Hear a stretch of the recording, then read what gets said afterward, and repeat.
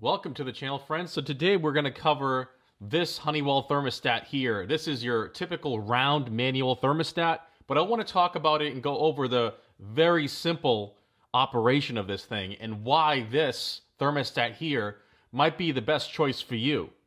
Now, as you can tell, it looks like a traditional mercury-style thermostat, but actually this is a mercury-free thermostat. And the biggest upside of having this style of thermostat is that there are no batteries. That's right, there are no batteries to this unit. So that is a huge upside to having this thermostat installed in your home. Now, I actually may consider replacing some of my other thermostats with this one in certain areas or zones of the house. I'm sick of just replacing batteries over and over again in the thermostats every 6 months or so. So I'm looking at options that are battery free or that at least the batteries last longer.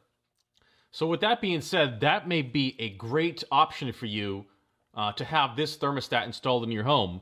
It's a very simple design. It's very contemporary looking.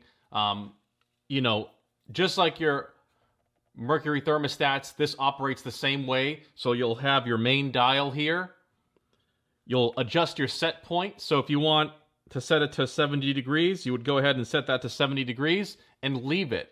That's all you have to do. This thing will automatically hold 70 degrees until you come here and change the dial to whatever you want. So that there is the set point. Your top numbers will take care of the set point, the desired temperature that you want in your room. The bottom numbers will indicate the actual room temperature. So this may take some time to come up to the actual desired temperature. So that, you know, this might start off at like, say 62 and then work its way to 70 once the heat actually generates in the room and the actual heating system will kick on and do its thing.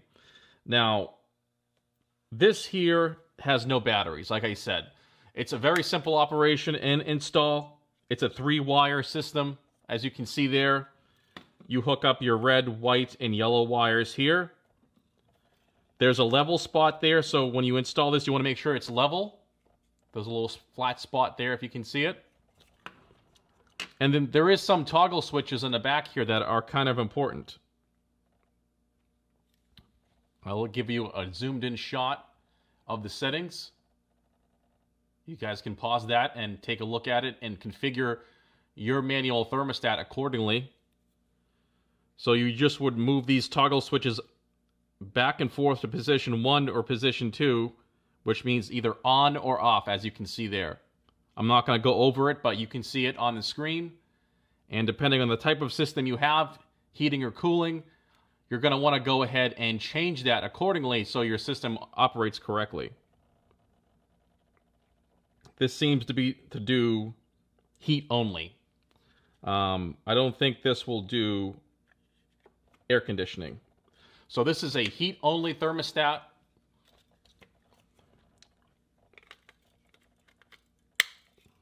So one common thing might be is like, how do I shut this thermostat off? It does not have any switches.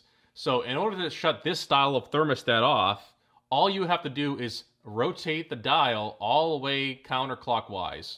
Essentially, down past 50 degrees and into like the 40s. So that there is going to basically turn off your heating and not use the thermostat to switch on your heating system. You know, if you had it say like set it like 55 or 60, it might still turn on. So you want to go past you basically want to set it to the lowest temperature setting on the thermostat, and then that way it will basically be in an off position and won't be in use. You can also switch off your furnace switch, your override switch, or your main switch on. Usually it's at the basement stairs. There'll be a switch there. You can turn it off there as well.